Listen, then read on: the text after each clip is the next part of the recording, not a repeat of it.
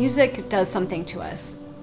It makes us see things differently. It brings us closer to other parts in our life and also thinking about the future. Soundwalk is a free and open work of public art. It uses music to illuminate the landscape around you. I think of the park as my collaborator. The music brings half and the park brings half of the experience.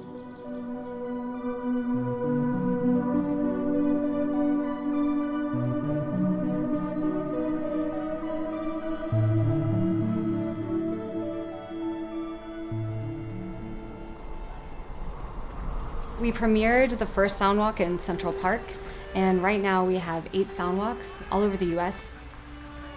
Griffith Park was top of my list for doing another Soundwalk. I love Griffith Park. It's a special place to me. It's so beautiful and otherworldly. When March of 2020 rolled around and all of the concerts were canceled, everything was just full stop off a cliff. We took a second and reassessed and realized that the Soundwalk project could move forward, and if it moved forward now, it would have a different meaning. So it felt really exciting to be able to create a full vision at this moment.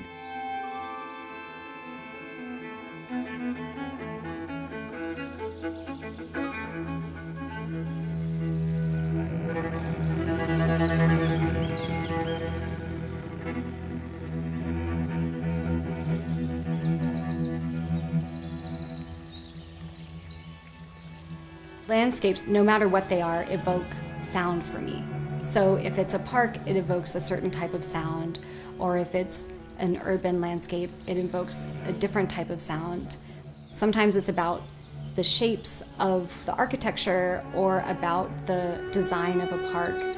Sometimes it's about the other sounds that are happening in the places. Specifically saying nature sounds is too limiting, where I don't even know what that means, honestly. And Soundwalk is in a lot of parks that are in urban landscapes. And what makes Griffith Park even more powerful is when you look out and you see the city, right? So it's about that play between the nature and the urban. And that's friction, and that's awesome.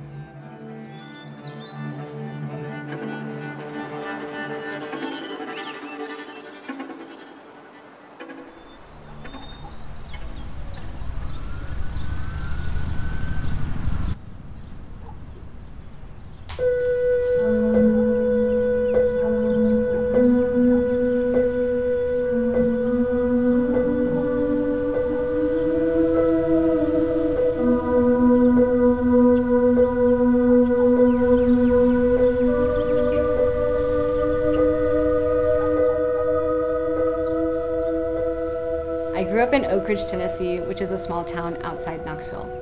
Music is really part of the landscape. I grew up singing in church choir. That was something that we started before I can remember. So one of my first connections to music was through singing in choir.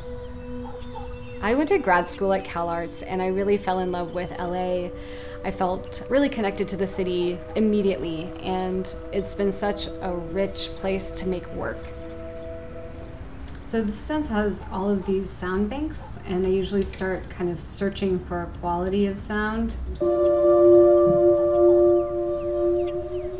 There's also arpeggiator, which is really fun. So let's make it really a lot of octaves. Going down.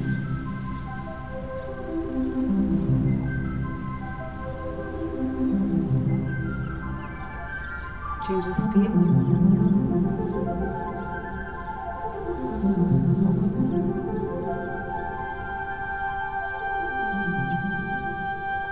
I would write music in my studio, and then I would program it so that I could walk through it and think about how they can work based on the different features of the park, how the paths twist and turn.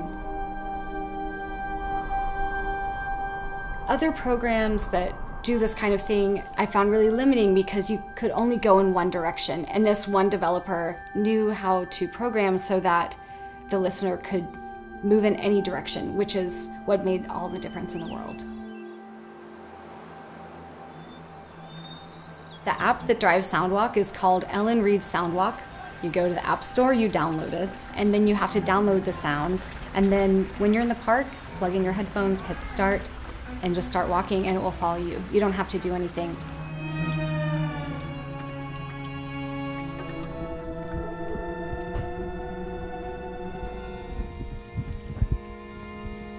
Usually my intention in a concert setting is to take the audience and take them somewhere else. And you kind of have to grab people with the sound and with this intensity and take them to this imaginary place of the music. And with Soundwalk, what I was hoping to do was to bring the listener back into themselves and back into the environment. I had to walk through all of the different soundscapes myself to see if they impacted me at all.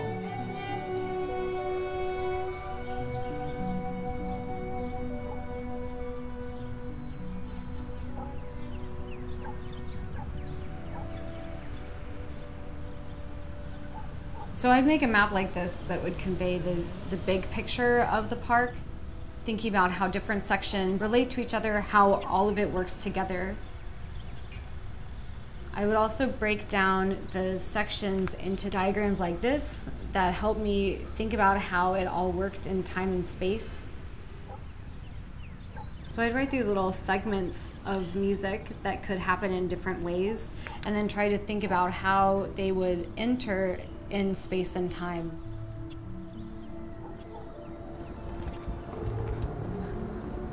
Let's say, for example, that you go to the Griffith Observatory. There'll be a few different layers of music that are kind of working together. I think of it like a kaleidoscope.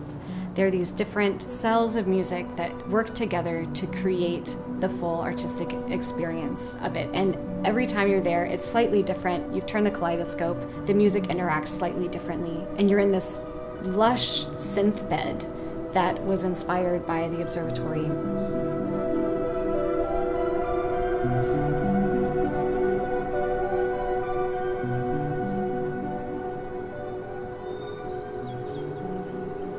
If you decide to go up the Charlie Turner Trail and go into the trees before the Berlin Forest, the music transitions and plays something that is a warm vocal that kind of, to me, feels like it's holding you the way that the trees there feel like.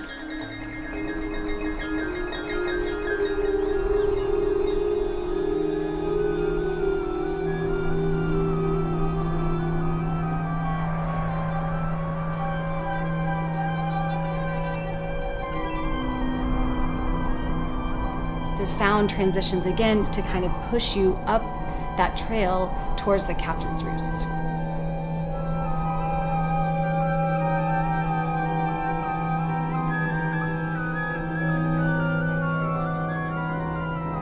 The music of Soundwalk is spacious enough that you can hear your footsteps, you can hear the nature happening around you, you can hear the wind in the trees or a bird calling, and that was intentional so that those things weave into the soundscape. Your pace changes how the music interacts with itself. So if you're walking at a slower pace, then the way the music interacts is going to be slightly different than if you're moving faster. There's a possibility for each time to be slightly different and for the music to align with the different walks in different ways.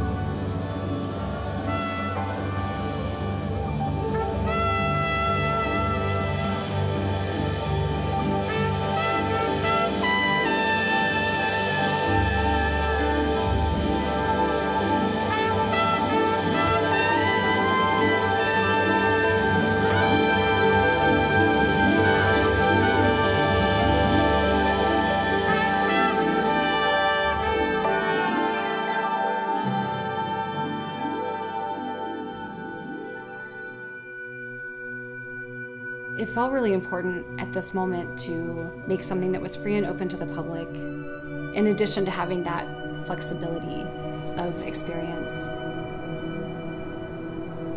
Soundwalk is going to continue to be installed in Griffith Park for 3 years. These moments of incredible change open up possibilities, and that we're kind of dipping our toes into what's next, and that nobody really knows any more about anything, really.